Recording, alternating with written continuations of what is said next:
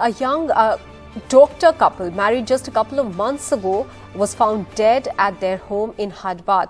It is suspected that electric shock, possibly triggered by a faulty wire connection of a geyser, may have caused their death inside the washroom of their home. The family says that when they went into the house, they had to put off the power supply, suspecting that something may have gone wrong, and then they entered through the window when they found the couple dead. Now, this couple was a young couple. Syed Nasruddin was 26 years old and his wife Saima, 22 years old, had only returned on Wednesday night from Suryapet, where the doctor was doing his internship. As per the family, on Thursday morning, the wife had spoken to her father and she had said that she would call shortly afterwards. The call never came.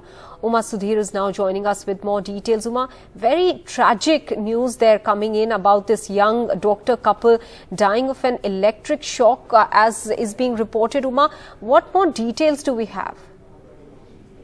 Extremely shocking indeed. Both of them highly educated couple and very active socially as well. In fact, Saima was heading the Girls Islamic Organization, and he was also involved with many social activities as well. And both of them with a bright future, presumably having their doctor's degree, and Naseeruddin, in fact, had even got an MD. What we understand from the police is that they have not found any loose wires, but they are waiting for the postmortem report to come out to know exactly what may have caused the accident. What had happened was that after they returned from Suryapet, they had in fact had dinner with the family, and then went upstairs to their bedroom. And the early morning, the girl had in fact spoken to her father as well and said she would call back in a short while.